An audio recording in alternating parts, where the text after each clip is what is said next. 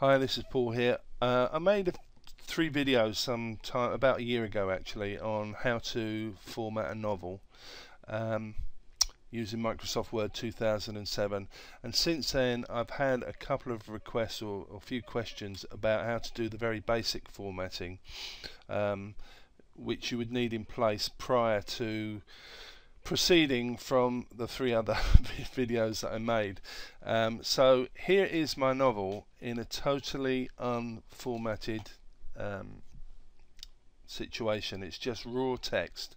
If you look at it, there's no headings and there is no page breaks.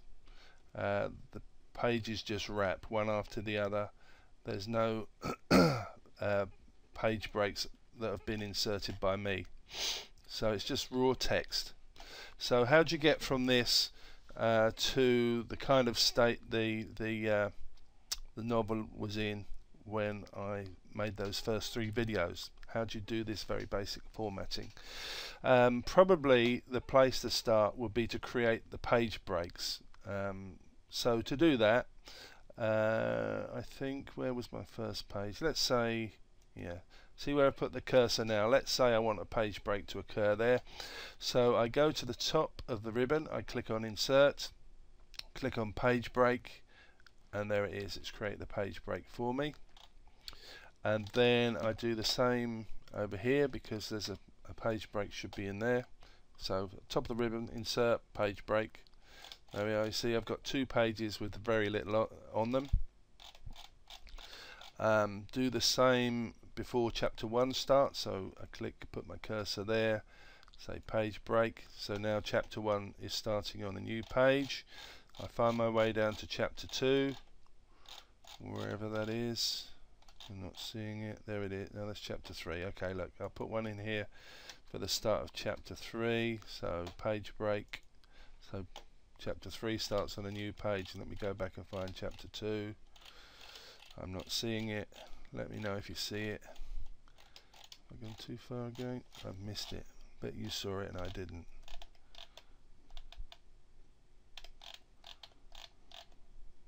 There it is. So put a page break in there.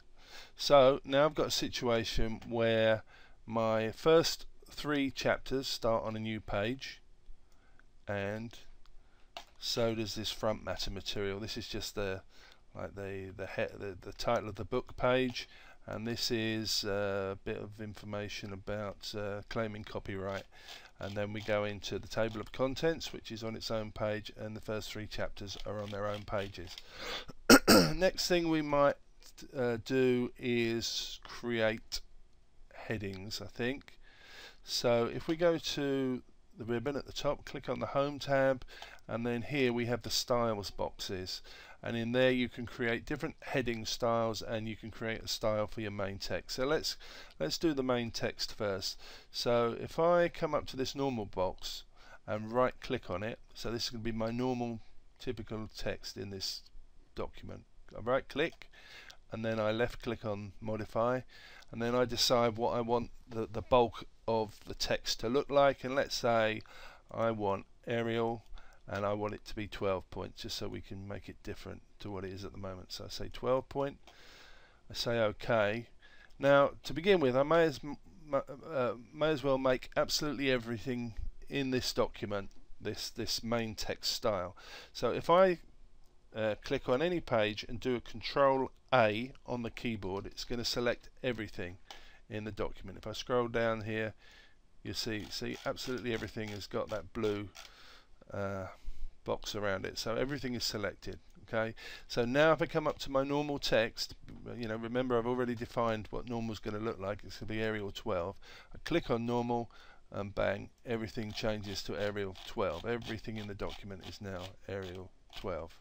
Okay, so now let's think about the headings for the chapter, and you can call them what you want, but let's make the chapter headings, let's call them heading 1s. Okay, because this plays into creating a table of contents later, as I'll show you in a minute. So I'm going to right click on heading 1, and I'm going to say modify, and then I'm going to decide what I want my heading 1 style to look like. Now the main text was Arial 12, so let's make the headings Arial 14. 14 is already selected in there. Let's make it bold and let's make them blue. Okay, so I say OK, and now I've got my table of contents in mind. Everything that I make a heading 1 I'm going to put into my table contents. So I'm not going to make this a heading 1. I might make it a heading 2. But let's come down to, let's take all this out because this is there from before I took the formatting out to do this demonstration. So here's my chapter 1. I highlight it and I click on heading 1 at the top of the ribbon. There we are. Chapter 1 is now blue and it's now Arial 14. Come down to chapter 2. Do the same there. Highlight it. Click heading 1. It goes blue and that's Arial 14. Do the same for chapter 3 because remember I've only broken 3 chapters up into I want to put them onto their own pages. So I click heading 1 again, and now I've got 3 chapters that start on their own pages, and I've created the heading style for those pages. So as far as this is concerned, I can do what I want with this. I'm not going to do any special creating a heading style, but if I just come up to the top of the ribbon here, and I can make that Arial 14 if I want, but I'm just going to do it manually, and I'm going to make it bold. See, and I can do this for this other stuff that's going to go in the front matter of the book. So I'll make that I don't know what the hell, make it 13, Arial 13, slightly smaller than the main heading. And the other thing I'll do with this, did I even change that?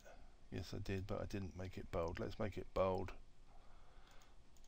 And the other thing is I'm going to center it. So I highlight this stuff and I go up to the ribbon using this thing here. I click on it and it's centered. Okay, likewise this, I want to center that, highlight it, come up here, center it. Okay, so that's that. Table of contents, let's manually make that Arial 14. And let's make it bold, and I'll center it. Alright, so it's starting to take shape already. The other thing you may need to do, depending on how you will need to do, depending on how your book is going to be laid out, what size it's going to be, you'll have to set the margins. So again, if you do a Control A and select all the text in the document, and come to page layout and come to margins, and come in here, maybe custom margins, and set here, you know, what you want the left margin to be and right margin and so on, and then you'd say OK, and it would alter the margins for you.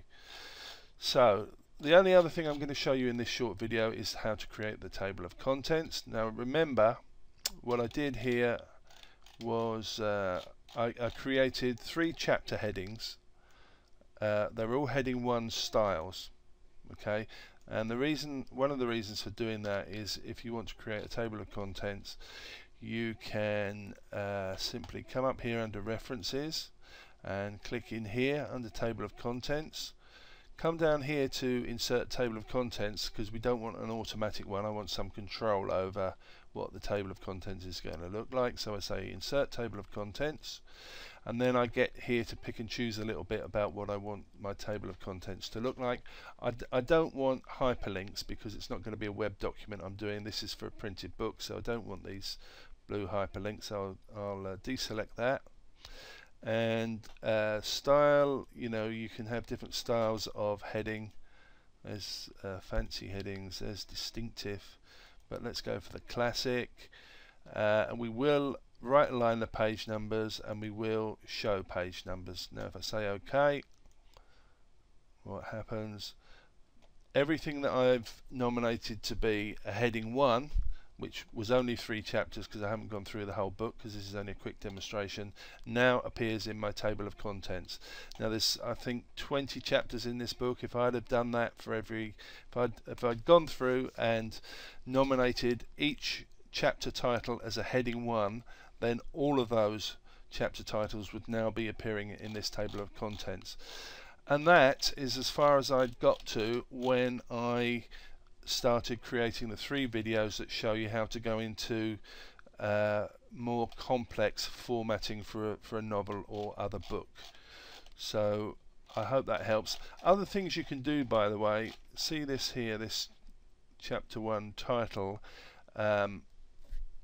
is you can go, if I now alter my, if I go back to the home tab on the ribbon and right click on heading 1 and go to modify, I can go in after the event and change things and it will still be applied to everything that I've nominated as a heading 1. So if I say I want my heading 1s to be centered, if I click on this here and then say OK, you can see everything that I've nominated as a heading 1 will now be centered. See, so that the heading there is centered, but it doesn't affect the table of contents up here. Alright, so that I think takes us up to the point where I was at before I started the 3 videos that I made a year ago. So I hope that helps. Good luck with your own work. Cheers.